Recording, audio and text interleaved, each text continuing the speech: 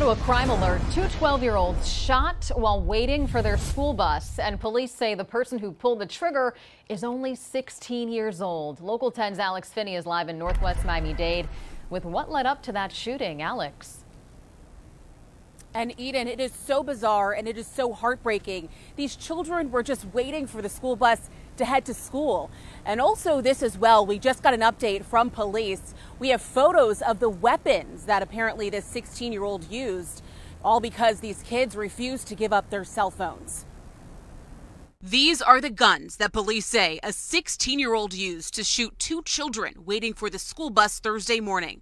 One of the victim's mother told Local 10 off camera that she is hoping and praying that her son will be okay.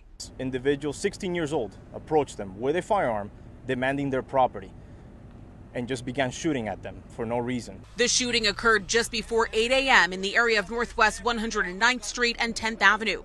A 16-year-old approached the two victims and demanded their cell phones. When they said no, he immediately began firing at them.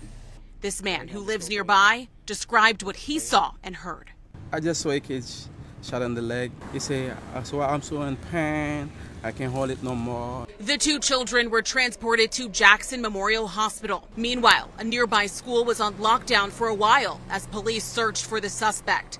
Sky 10 flying above as the teen was arrested. Police say he was found in a nearby shed off Northwest 96th Street. These are two juveniles, two 12-year-olds. Could be our children that are just going to school.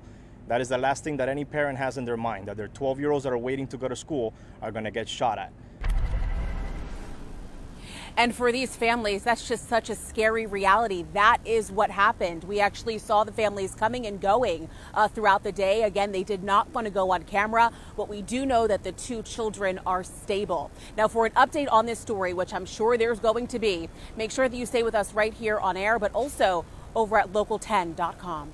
For now, that's the very latest live right outside of Jackson Memorial Hospital tonight. Alex Finney, Local 10 News. Shockingly sad. Thanks a lot, Alex.